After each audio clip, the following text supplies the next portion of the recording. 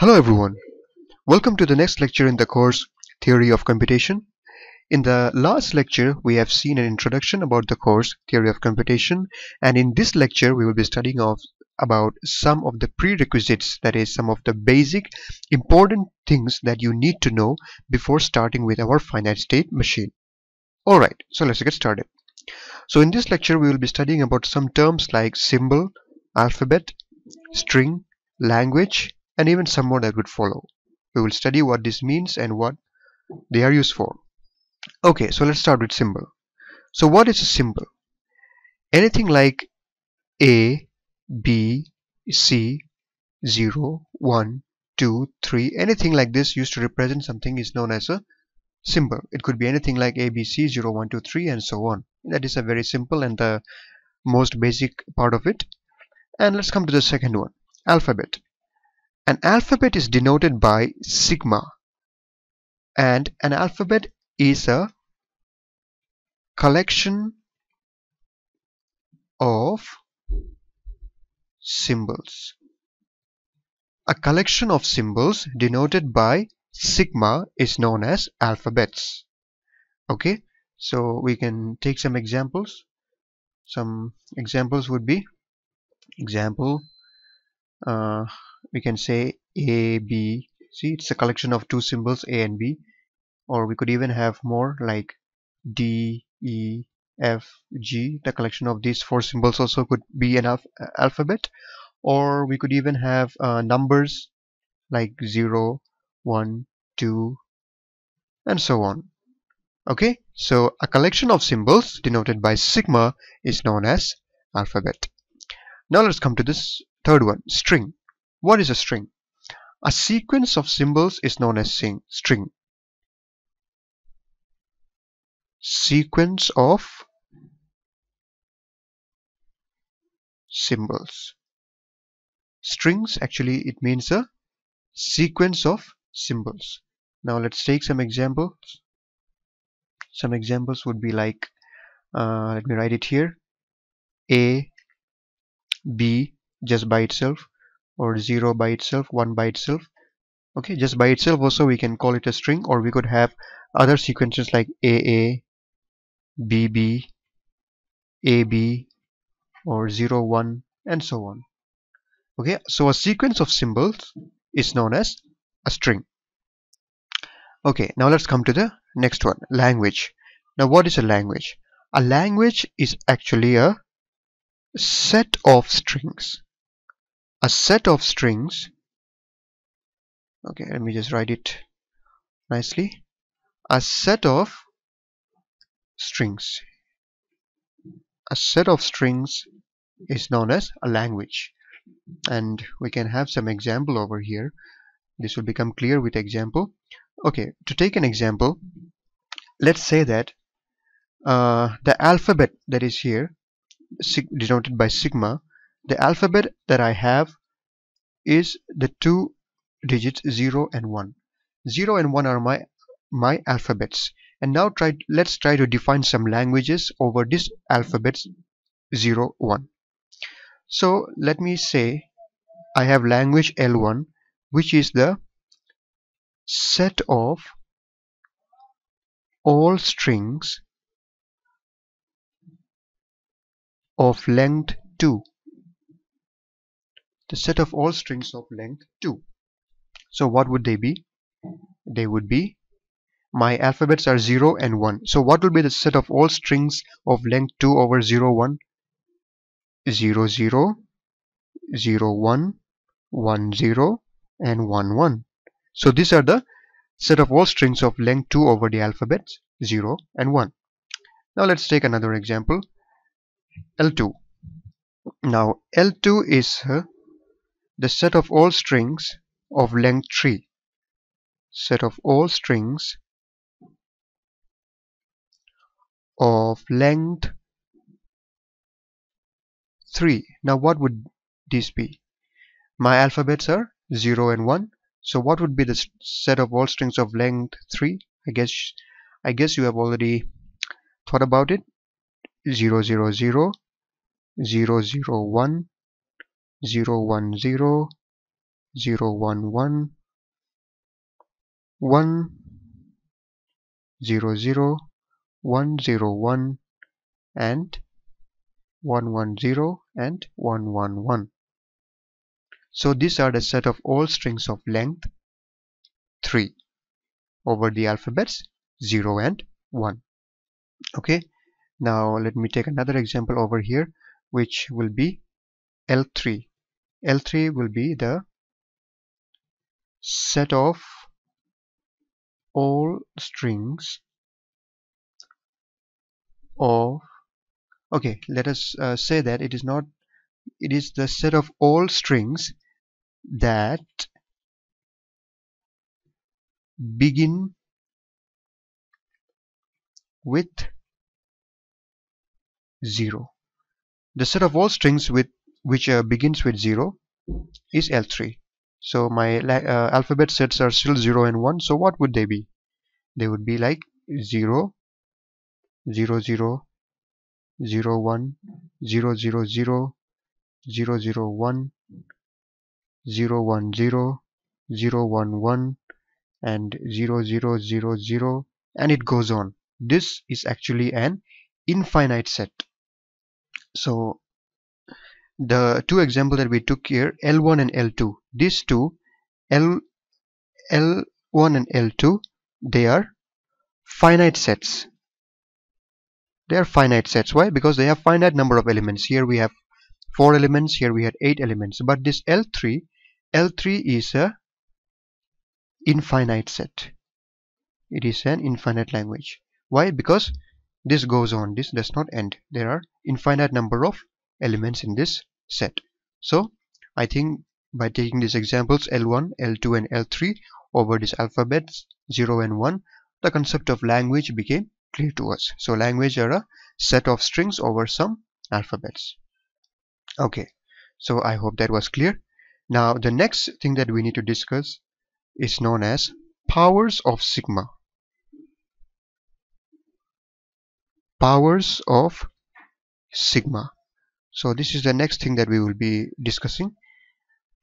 Okay, now to demonstrate this, let me take an example again. Suppose my alphabet set is again 0 1. My alphabet sigma is 0 1. Now I'm going to define the powers of sigma. So first of all, let me define sigma power 0. Now what is sigma power 0? Sigma power 0 is the set of all strings of length 0. This is equal to the set of all strings of length 0. Now what would this be? I would denote this using sigma power 0, and this is denoted by a special symbol called epsilon. This epsilon is used to denote the set of all strings of length 0 denoted by sigma power 0. So remember that epsilon means it is the set of all strings of length 0. Okay, so that was about a set of all strings of length 0. Now let us come to the next one, sigma power 1. I think you have already guessed what it is. Sigma power 1 is a set of all strings of length 1. Now what would that be? That is sigma power 1 is equal to, what would that be? 0 and 1. The set of all strings of length 1 are 0 and 1. Here 0, the length of this is just 1, and the length of this one is also just 1. So all the set of strings of length 1 is sigma power 1. Okay, so the next one is sigma power 2, which is a set of all strings of length 2. So what would they be? Sigma power 2, I hope you have already guessed it. They are 0 0, 0 1, 1 0 and 1 1. These are the set of all strings of length 2. See here, 1 2 1 2 1 2 1 2. So these are the set of all strings of length 2, denoted by sigma power 2. And then the next one is sigma power 3, which is the set of all strings of length 3. Okay, so what would they be? I know you must have guessed it.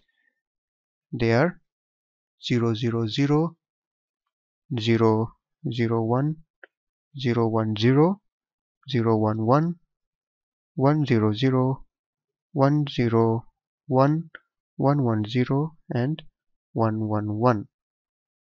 So these are the set of all strings of length 3. See, there are 3 1 2 3 1 2 3 1 2 3 and so on. So these are all the sets of strings of length 3 denoted by sigma power 3.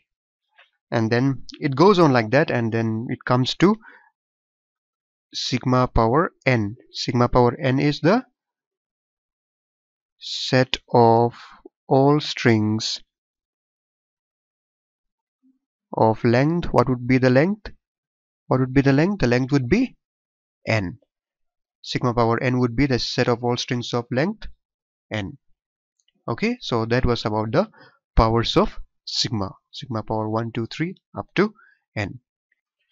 So the next term that we need to discuss is known as cardinality. Cardinality.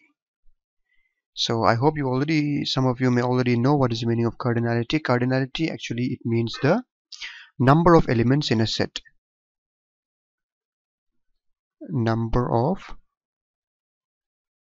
elements in a set. This is known as cardinality. So let us quickly check what are the cardinality of these powers of sigma. So sigma power 0 has only one element, so the cardinality is 1.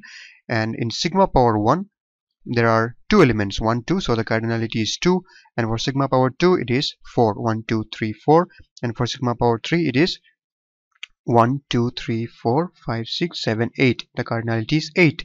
And what about sigma power n? In sigma power n it is a set of all strings of length n. So what would be the cardinality? The cardinality of sigma power n would be, the cardinality of sigma power n would be 2 power n, right? So this is the formula that is followed for the cardinality if the alphabet is over 2 digits, just 0 and 1. So for the sigma power n, the cardinality is 2 power n. Okay, so let's come to the last term that we need to discuss, that is sigma star. Sigma star.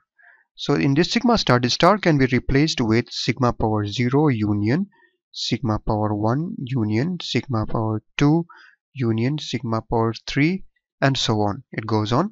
So let us put the values here and see what would we get. Sigma power 0, what is it? We have seen here already. Sigma power 0 is epsilon. Sigma power 1 is 0 1. Sigma power 2 is 0 0 0 1 1 0 1 1, and so on. So let us put it over here. Sigma power 0 is just epsilon union sigma power 1, what is it? It is 0 1 union sigma power 2 is 0 0 0 1 1 0 and 1 1, and union sigma power 3, we know it is this one. So it goes on like this. So what are these? This can be represented or written as the set of all possible strings of all lengths over 0 1. It is the set of all possible strings of all lengths